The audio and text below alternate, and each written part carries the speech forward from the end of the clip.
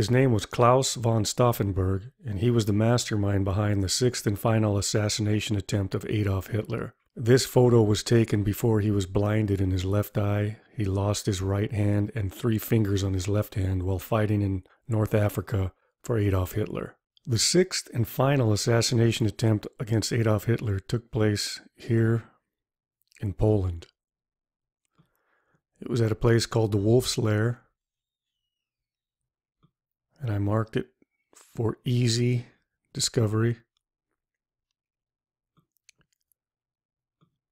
Took place right here on this grounds. Now, the Wolf's Lair was made up of many, many buildings, but the particular building that the assassination attempt took place in was called the conference room.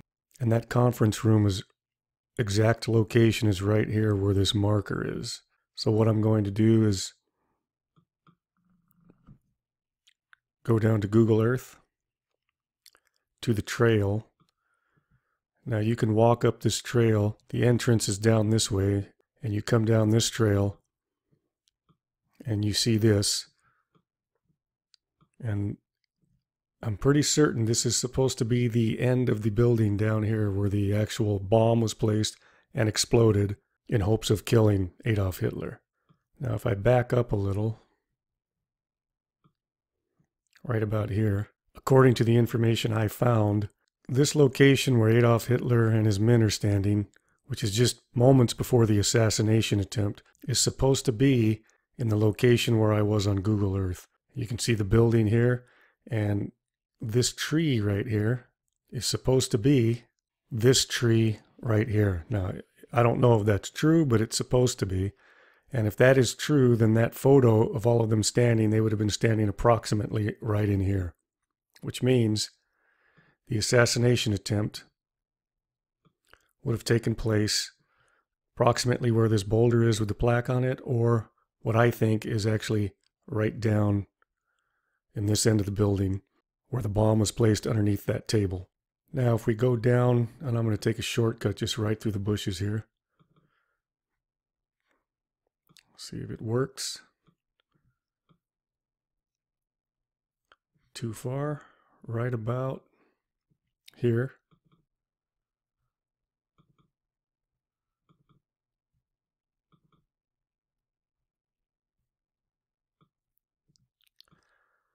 There is another memorial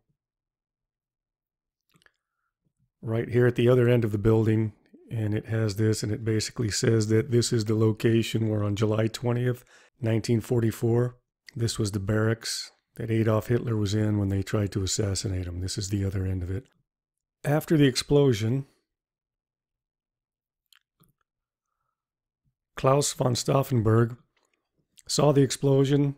According to the description I read, he saw bodies flying out of the windows. He was 100% certain Hitler had been killed, so he left the compound and headed to Rostenburg Airport, or airfield.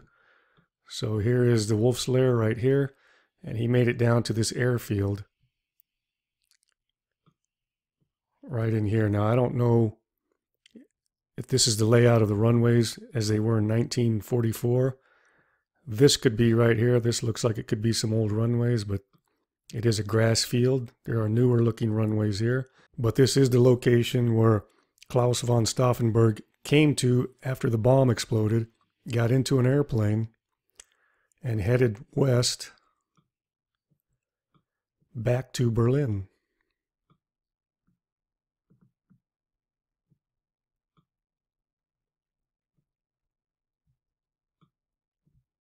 Right over here.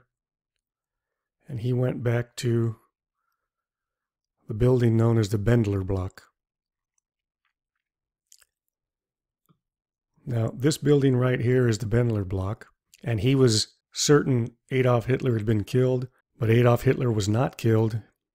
He survived the explosion, and they were able to quickly figure out who was responsible for it. So a little bit after midnight, early in the morning of July 1st, 1944, less than 24 hours after the explosion, Stauffenberg and several others were executed right here in the courtyard of the Bendler Block. Now here's a picture of the Bendler Block. today, and you can see this monument, and I'm pretty certain this monument represents the firing squad, or where the firing squad stood. And this statue represents where Klaus von Stauffenberg and others stood while they were being executed.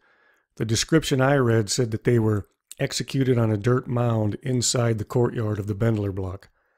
And if you look at this old photo, you can see here in the center there is a mound of dirt in the center of the Bendler block. So with this photo here, and being at the Bendler block here, I'm pretty confident that either this is the exact location where the firing squad stood and Klaus von Stauffenberg stood here, or at least it's in very close proximity to the actual location of the execution. Back at Google Earth, if you look a little closer, you can actually see the monument right here. I'm going to turn this a little.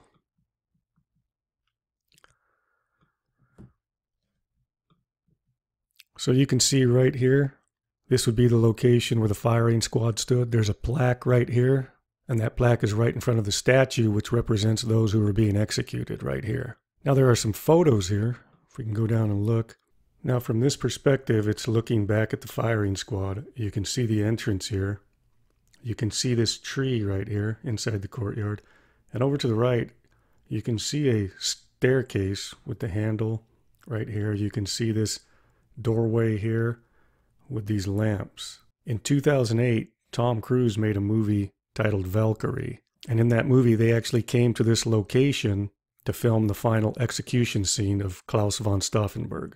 And here on a video clip that I froze right at that point, you can see where the character played by Tom Cruise, Klaus von Stauffenberg, is laying. This is actually Tom Cruise. You can see that tree right here. You can see the doorway here.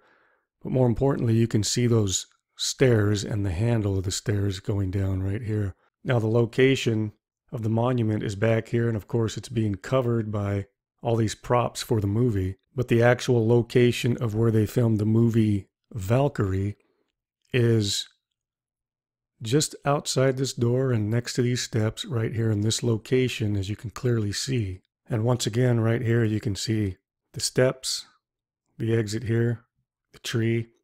Tom Cruise would have been approximately right in here, pretending to be dead right in here. I'm going to turn this back north. And as a result of that assassination attempt, a total of 7,000 people were arrested. And out of that 7,000, 4,980 of them were executed. Not all of them were part of the plot, but the Gestapo used this opportunity to execute anybody they suspected of having sympathy for the opposition or sympathy for those who tried to kill Hitler.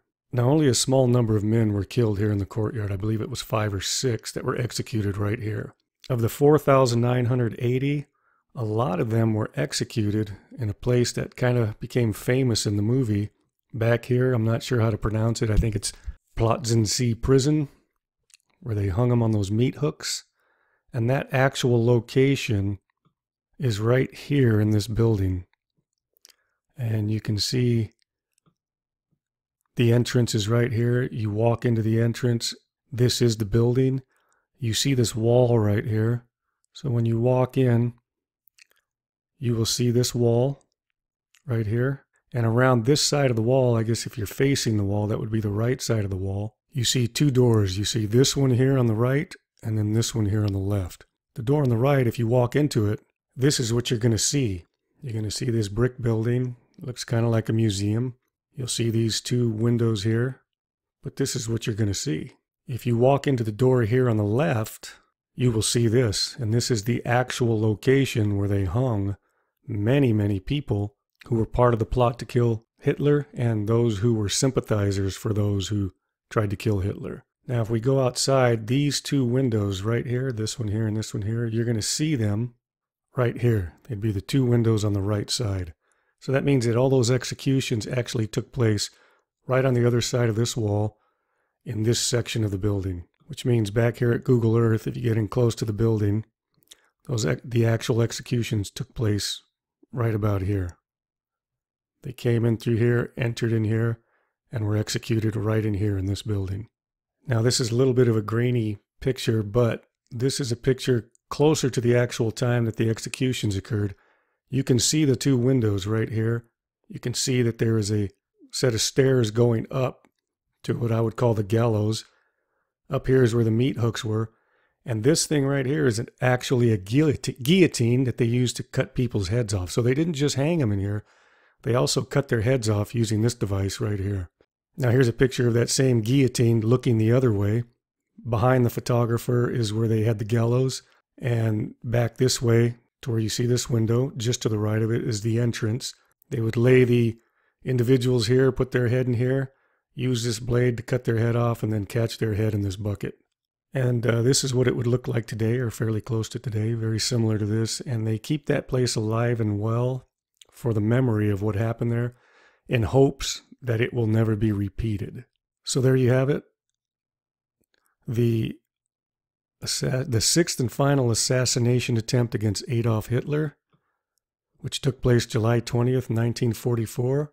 The execution place of those who tried to carry out the assassination, and the execution place of almost 5,000 people who either had something to do with the plot or were just sympathizers with those who tried to kill Hitler. And you got all that right here on Google Earth.